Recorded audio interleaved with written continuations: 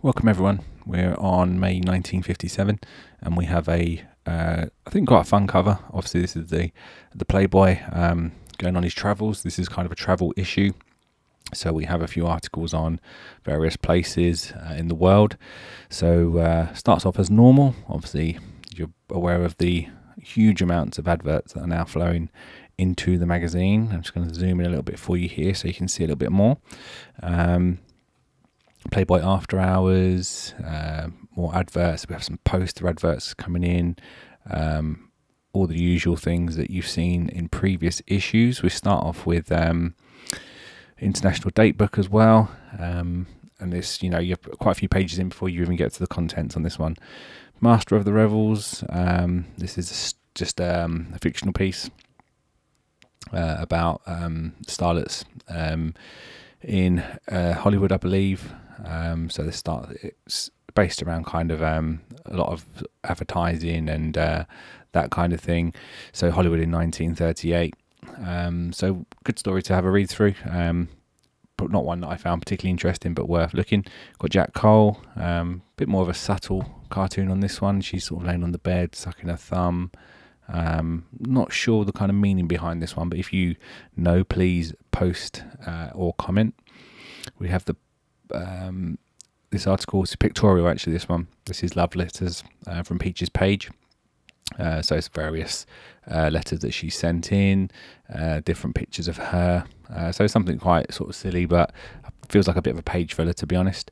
Another cartoon here, and this is it's like this with TV, and this article is about how TV at this particular time hasn't seen the kind of sexual content that you've seen elsewhere, or even the use of sexuality to market things. I think TV is still very conservative at this point.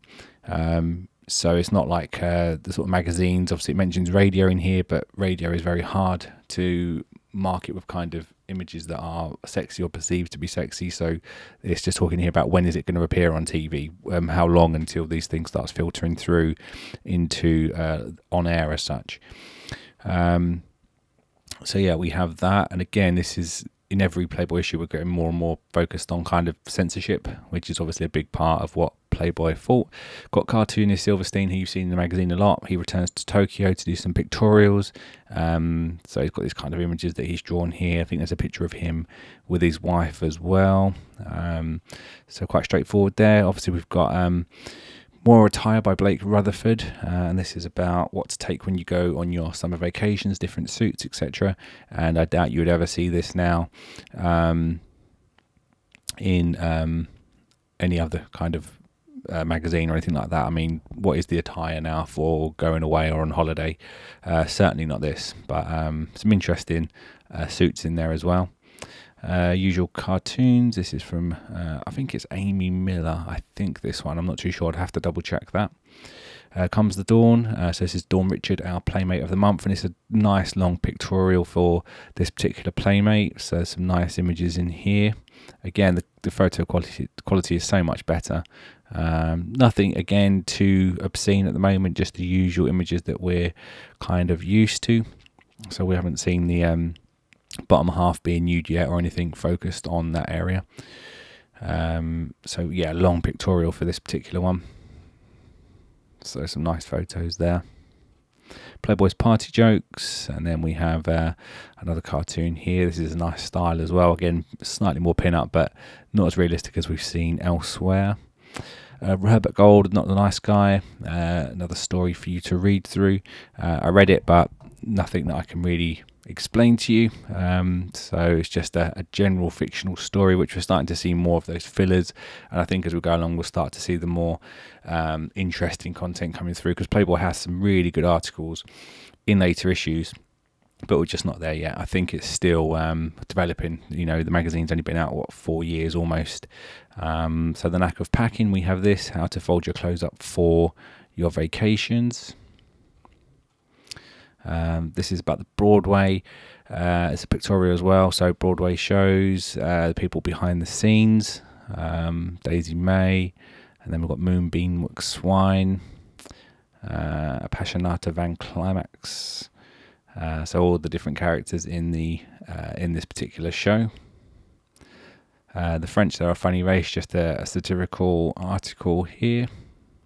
Pictorial again. This is Tiger Hunting Cooch Bihar.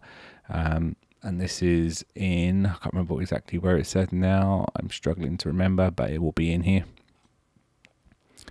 Again, I have another cartoon, and this is the similar ones that you've seen before.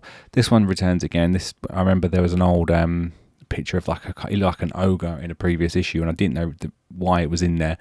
But this style is quite dark for some reason. It doesn't feel like a nice cartoon. Tale of the Terrible Teeth, and that's Ribbold Classic. Almost, I believe, to the end. We're not too far away. So again, the big record and CD advert, not CD, big record and vinyl adverts. That's kind of it. Got the Griffin micro sheen, and again the provocative images which you've seen before in this kind of see-through rain mac. It says here, even rain can't hide that micro sheen shine. So yeah, that advert has always been quite provocative. It seems like someone's using the advice from the previous article, which you remember was in Playboy, about how to use sexuality to sell things. It feels like an experiment almost. And then we have the final pages and the usual Winston cigarettes at the back. So the last 3 issues have been quite short and sharp, some generally good cartoons, but they seem to be lacking in places. The stories haven't been as good, but I think it's been made up for by the pictorials that they've had in here. So the centerfold images and some of the cartoons have been very good. But that's it for today, and I'll see you in the next video. Hope you have a good start to the week. See you later on.